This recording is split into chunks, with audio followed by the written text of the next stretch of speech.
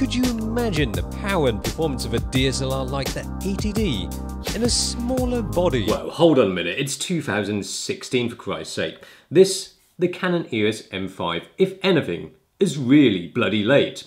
When it was first announced, I sighed, eyeball rolled, probably eyeball rolled so hard I was looking into my own head, probably mentioned Sony as well, but then I tried it out at Photokina, and I really liked it. I liked it so much that I went out and bought it. Despite its diminutive size, it's got a really nice grip, feels good in the hands, and best of all, it's made in Japan, although this Japanese-made grip that I've got has got a bit of play in it. But also, as I'll be making these videos by myself, I thought this will make a great vlogging camera because of this. Boom! And then I could attach my mini tripod to it, like so. Then I can shoot with it like this. Boom!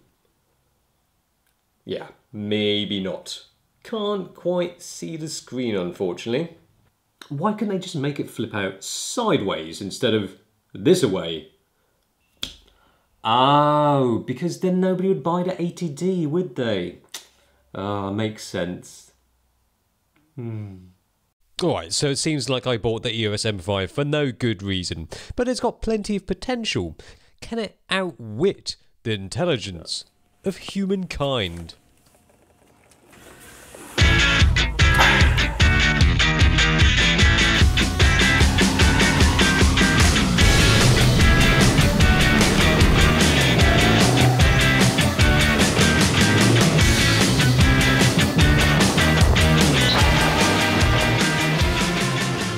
And you know, being a mirrorless camera, of course, one of the benefits is the lenses.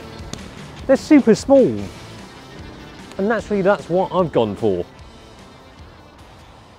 The EFM lenses are small, but with an adapter you can mount Canon's DSLR lenses, so you can pretend it's like a DSLR, but specs-wise, it's actually very similar to the ATD, so you don't have to pretend. But with 7 FPS and Dual Pixel AF, this is no slouch. Where is he? Here we go. Boom.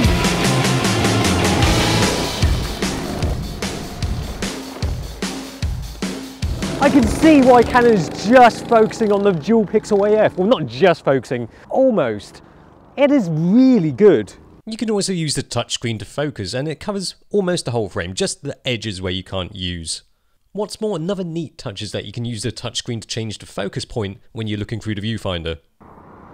I mean, the viewfinder isn't the biggest of electronic viewfinders, but the refresh rate is good. And using the screen to change the focus points, it's ingenious.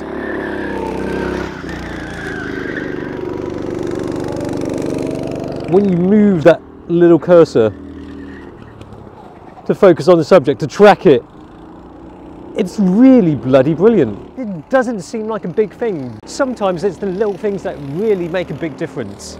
If that doesn't sound too tacky. That doesn't sound too bad. Come on, PJB. Your ass is mine. Nah, That does. not like that.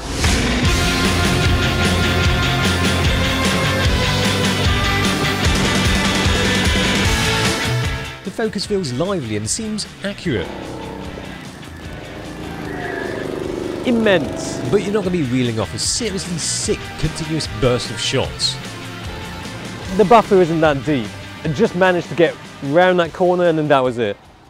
Brr, all spent.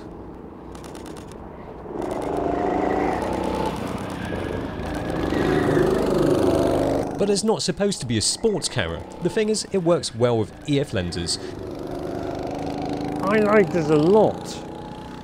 This is Canon's best EOS M so far. Killer. Game is over, Paul.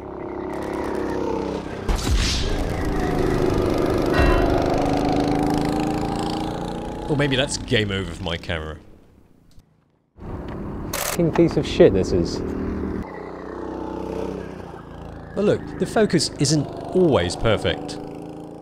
When a subject is coming towards you, the Dual Pixel AF with this lens isn't quite quick enough. It doesn't change the focus quick enough. For panning shots, it will stick to your subject like glue to a piece of poo, but still. In some ways it doesn't feel as fast as the ATD. In that respect, the ATD still serves a purpose. but maybe I should be testing out the M5 on a more suitable subject. Now, for this next race, I believe it's going to be a true test of the autofocusing performance. Yes, we got exclusive behind-the-scenes access to the Fast and the Furious 8 film set, where I got to shoot Vin Diesel on his new ride. Well, now I've got the standard kit lens on this, just in case it's not very good at focusing big 7200mm f2.8 glass. Oh, here they come! Tracking on this. Boom! Vin Diesel owned by the EOS M5. This is much better. Oh. Thanks, Farmer Joe. So yeah, the EOS M5 is good enough for tracking everyday races between a lawnmower and a wheelchair. The 24 megapixel sensor offers up a decent amount of detail and dynamic range, but what about low light stuff?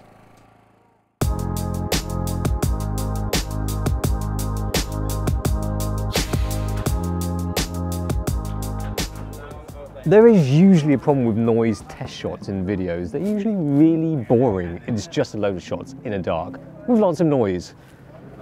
This time, it's a bit different. Ow. Out here with Paul shooting something for Mercedes. Oh, the V8 bi-turbo.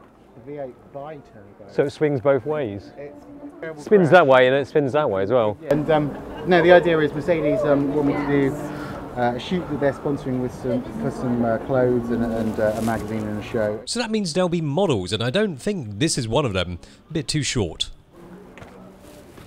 But as it's pretty similar to the ATD, I'm kind of expecting the image quality to be exactly the same. In terms of noise, it's probably not going to be brilliant. Let's find out. Now let's get some noise test shots of some pretty people. So, just to recap, I'm here with PJB on a car shoot with two models, with a mirror covering the models, slowly cutting their legs in two. Still, at least you can see their faces. We're not in this, are we? Bit for me? Oh.